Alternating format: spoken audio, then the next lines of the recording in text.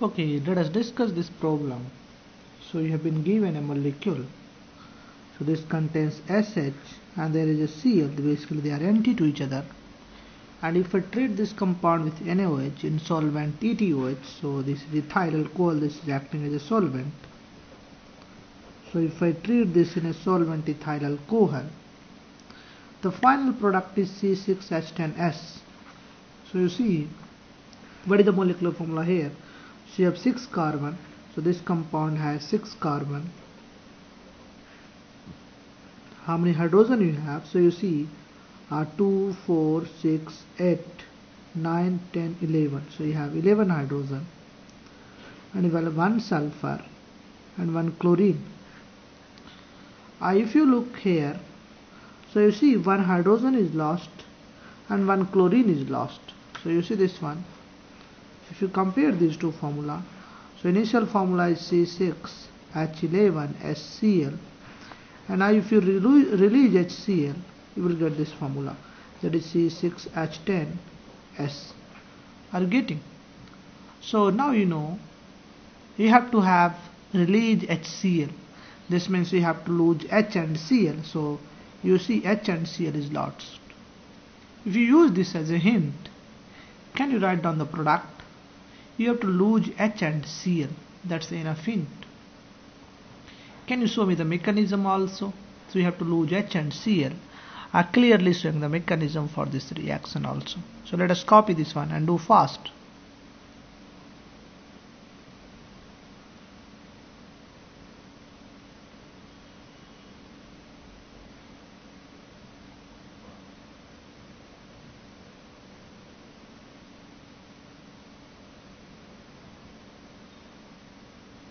What you have to do? You have to have base. OH minus will act as a base. So basically there is a OH minus.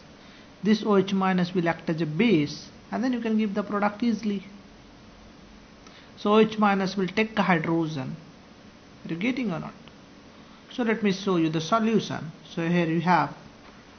So you see this OH minus can take. So this is something like alcohol.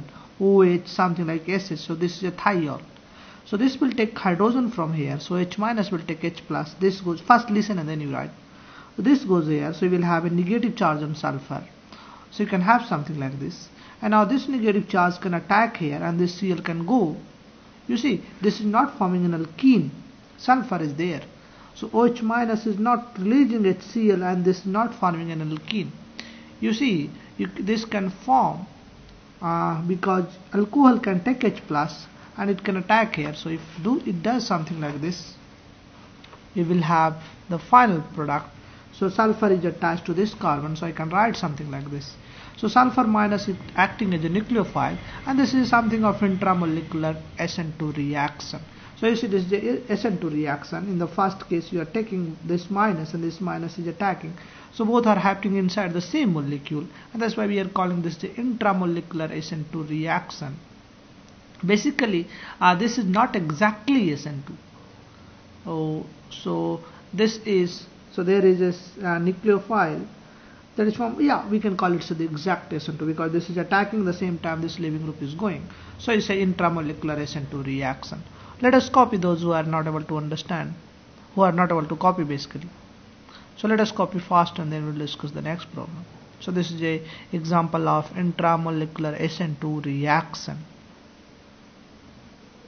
So this carbon, I am attacking something from the back and this is going from the front. So this is a something of intramolecular SN2. In SN2 you have an attack from the back side. The same thing is happening, but attack is from the back side. So this is nucleophile. S minus is acting as a nucleophile.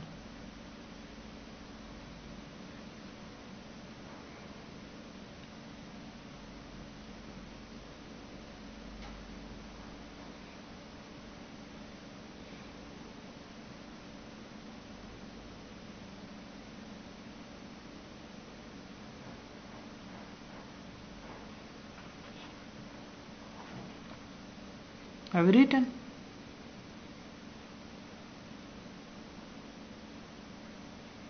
Are you missing something still?